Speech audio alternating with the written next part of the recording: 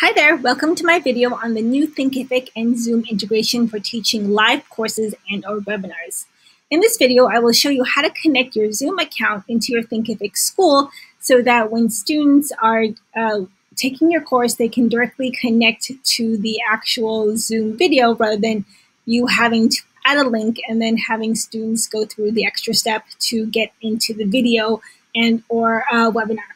So let's get started. So let's just say I'm in my course, and in my curriculum, it's important to be in the curriculum tab. I want to start out by adding a lesson, and I want to look for this live beta feature. Now this will be available for all users until December of 2020, but for now, after December 31st, 2020, it will be available for users on the Pro plan and up. And this is just a great option if you're teaching live because you're making it a lot easier for students and for yourself to directly connect to the Zoom webinar or Zoom video. So I'm going to click on the live beta, and then you'll see here live lessons are offered on Pro plans, but available on all free plans until December 31st, 2020 to help businesses adapt during these global crisis. Then you'll see there's a live lesson and Zoom integration. So this allows you to schedule a live lesson using Zoom meetings or Zoom webinars. And so the first thing I'm going to do is click on this Connect to Zoom button, and it will take me to this site, and I'm going to log in with my Zoom account. And so the process is pretty smooth.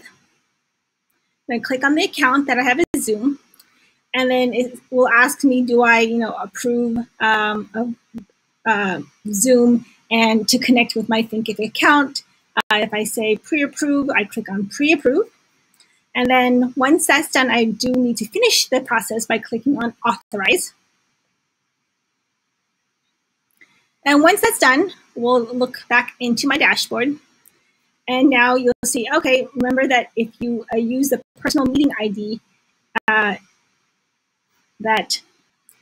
So one of the things about Zoom that's important to know that they've listed here about this feature is that make sure that when you're scheduling these Zoom meetings that you do not use the personal meeting ID.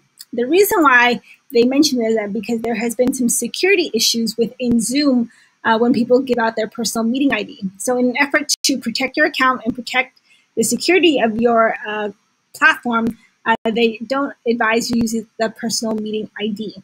The best way is to schedule the meeting within Zoom, enable a password, and so that students can only access it with this password.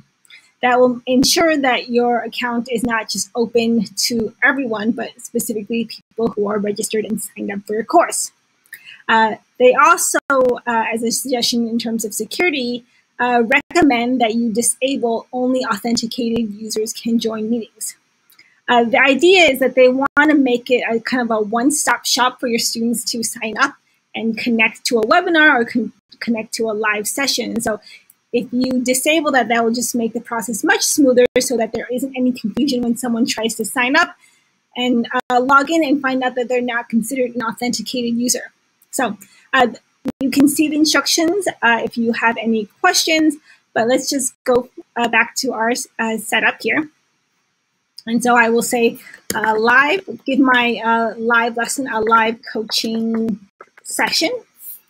And then I will give my topic and say, go address questions and answers related to launching pre-sale of your course.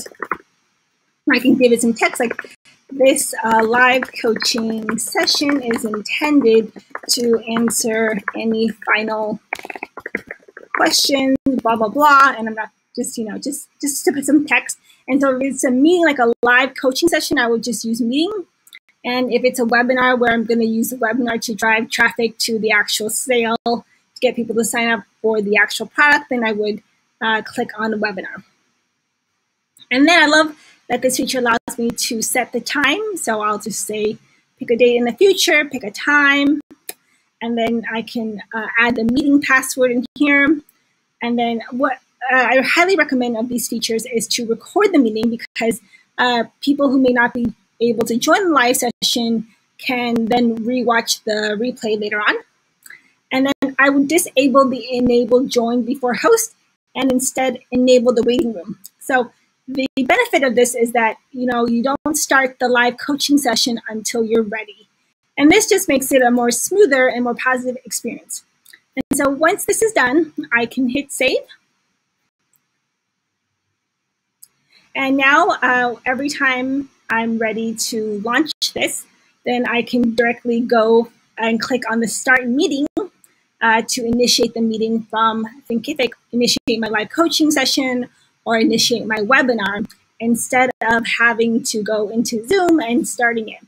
The idea is I do everything within Thinkific, and it makes it not only an easy one-stop shop for myself, but it also makes it a very seamless experience for my students. So I hope that helps, and I hope that you play around with this live Zoom integration in Thinkific, and let me know if you have any questions or comments. Thanks again.